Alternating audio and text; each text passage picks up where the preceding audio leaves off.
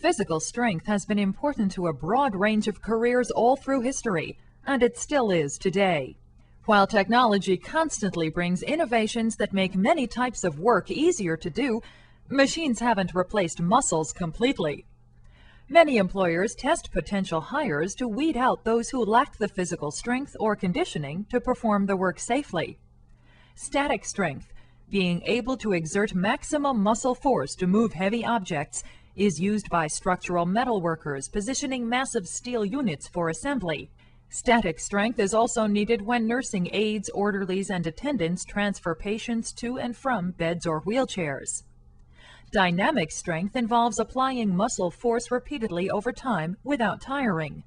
This can mean being able to spend hours cutting, stretching, and nailing carpeting inside an office, or raking, weeding, and planting the grounds outside.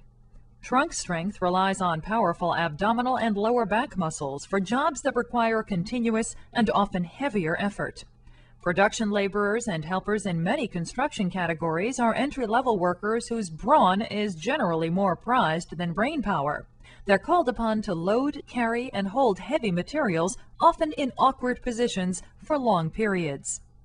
Explosive strength shows up in short bursts of muscle force, as when a dancer leaps across the stage, or a lifeguard dives into action to get to a struggling swimmer. Most careers require a fair amount of mental might. For some tasks, however, there's no substitute for physical strength.